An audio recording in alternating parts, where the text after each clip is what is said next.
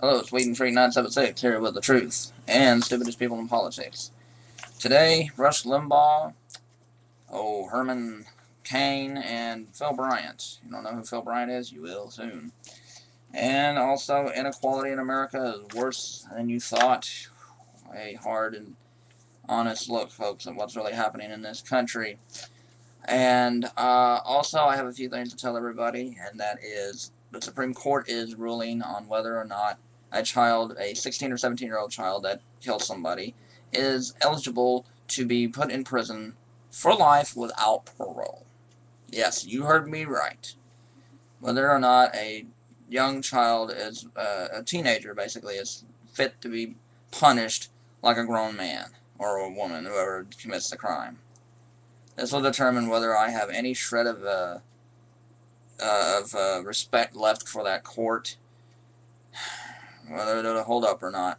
So get ready, ladies and gentlemen. It's going to be a doozy today on the truth and stupidest people in politics.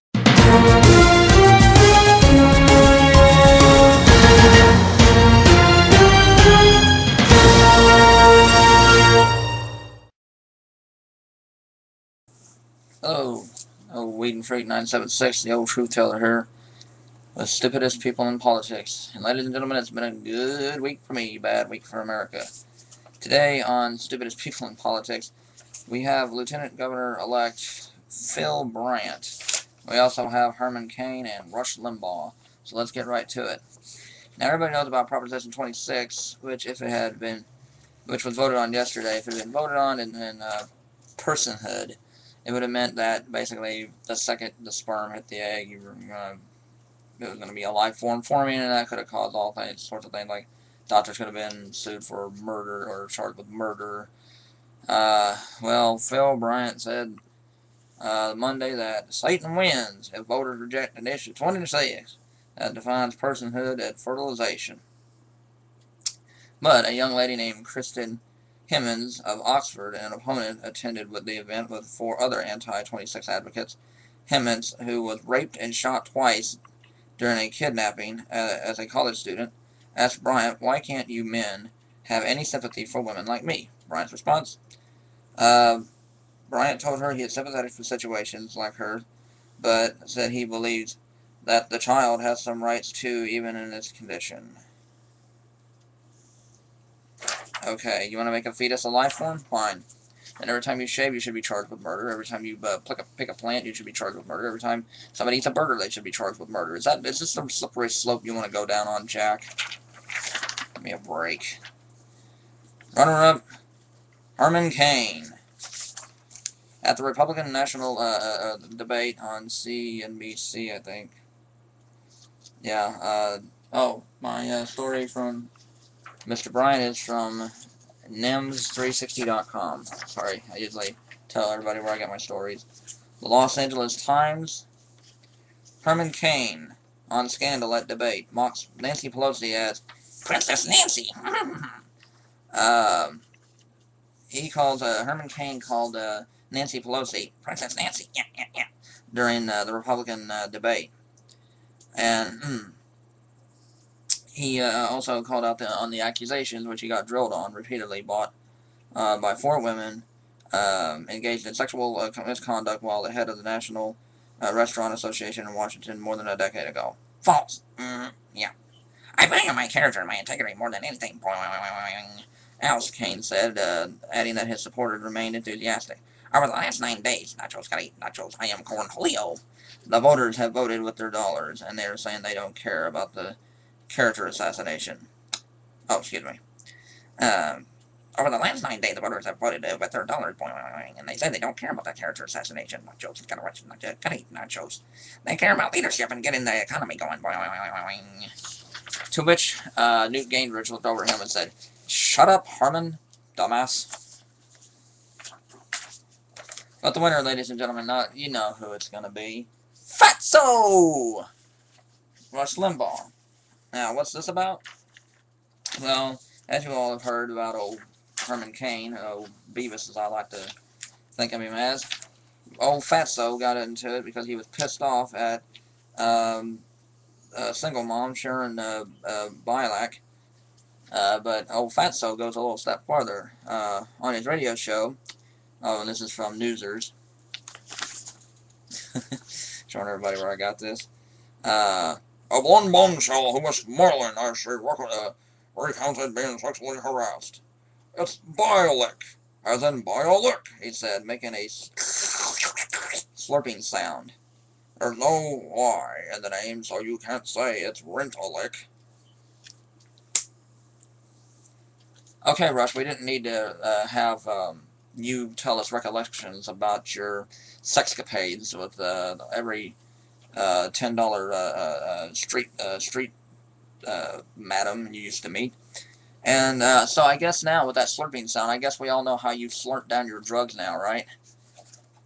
So you know that's good to know, Rush. I mean, TMI for my taste, but you have a lot of fans out there, your fellow stoned out drug addict losers who want to pretend like there's nothing wrong with the economy and everything, and that there's nothing wrong with your pathetic ass. Rush Limbaugh, today's stupidest person in politics.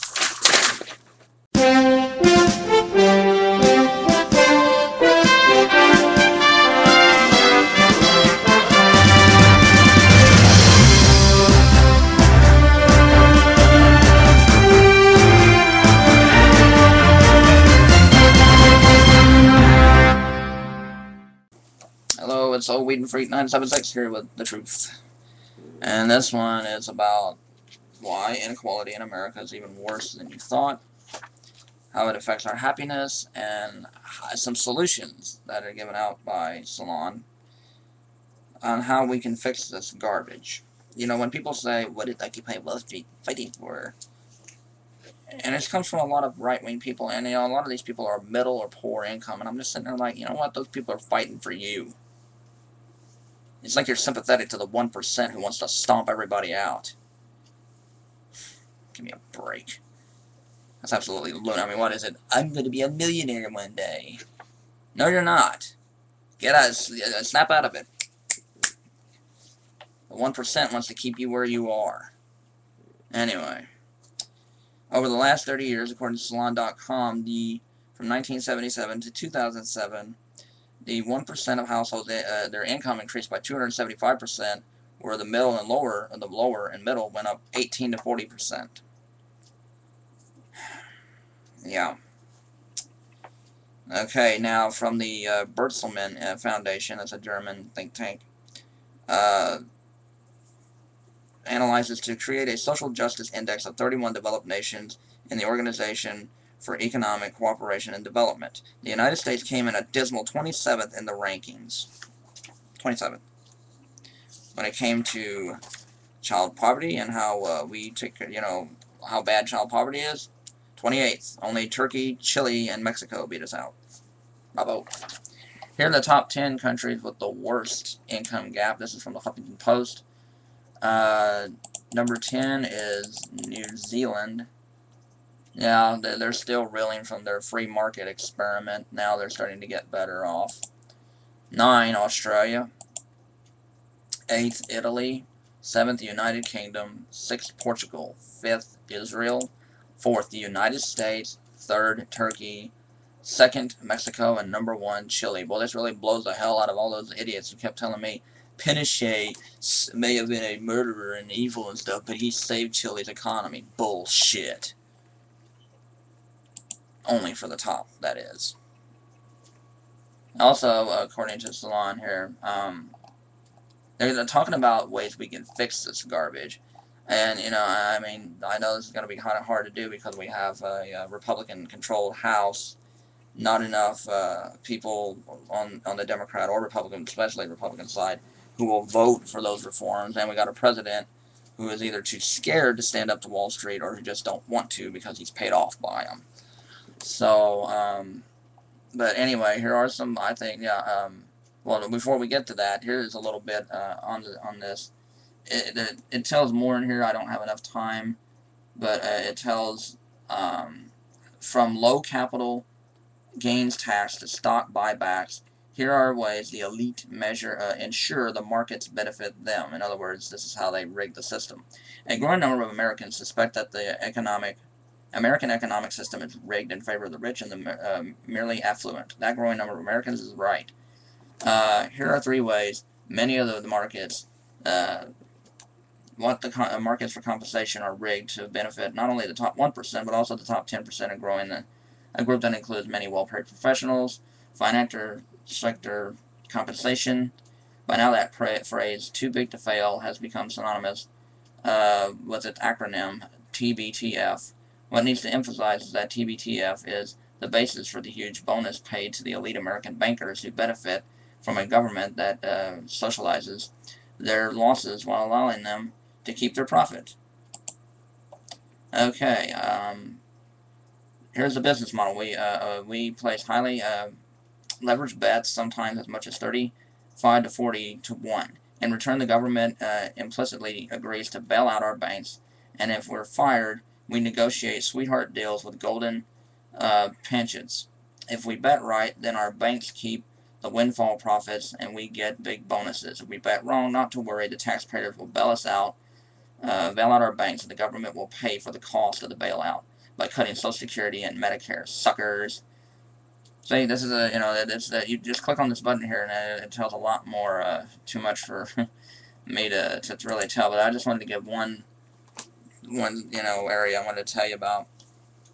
We need a corporate pledge of allegiance. If Romney and the GOP are going to insist corporations are people, companies should start by proving their patriotism. Hell yeah, if they're going to get money from the government, then by God, you should prove your patriotism by keeping jobs here, protectionism, fair trade instead of free trade, and better health insurance and pay equality for our people. It's not that much that we want, And yes, Romney, corporations are people too. Why don't somebody please think of the corporations?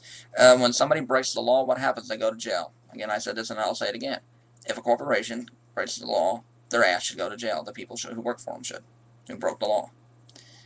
Older people getting richer, younger people getting poorer. Have you noticed how most of the Tea Party people were sort of old, while most of Occupy Wall Street seemed fairly young? Here's an interesting factoid from the USA Today. Old people are much richer than young people, according to a Pew Research Center. Americans 65 and older are 47 times richer than those 35 and younger. It makes sense that old people have more money than young people because they've been working and saving longer, but this wealth gap is massively by historical standards. In 1984, old people were a mere 10 times richer than young people. Not only have old people gotten richer since then, but the median net worth households headed by young people has declined considerably. So this is an incredible article that I'm going to link below. You should really read it. It's scary to think what is happening in this country. And we have to do something. I mean, Occupy Wall Street,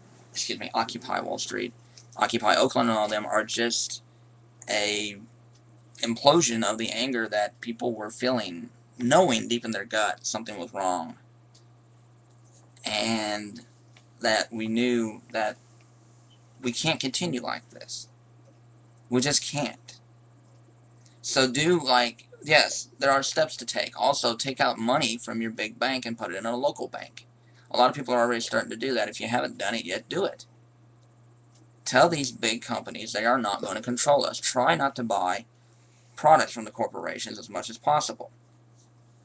Try not to shop at Walmart as much as possible. But see, that's why they also want to rig the system, Walmart and them. Which do you think they would prefer? I'll just say this real quick. I don't mean to get off track, but just think about it. Would Walmart and them prefer a society where there's a lot better pay and people have more money to spend and they're like, you know what, I don't really want to shop at Walmart. I would like to go to my local mom and pop shop. I want to support them. Or there's hardly any mom and pop shops around because healthcare costs are so high and they can't pay good enough, these small businesses can't. And the few that do get to stay open, they barely skim by the skin of their teeth, and people are worried that they'll close, and they still have to charge higher. Then you're like, well, I don't like it, but I gotta shop at Walmart just to get by.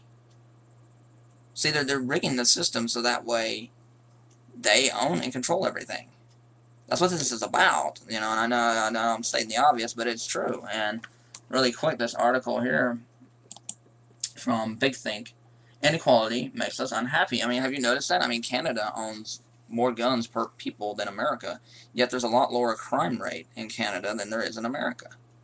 And I know Canada has got its own growing inequality gap problem, which I hope you guys get straightened out. I do.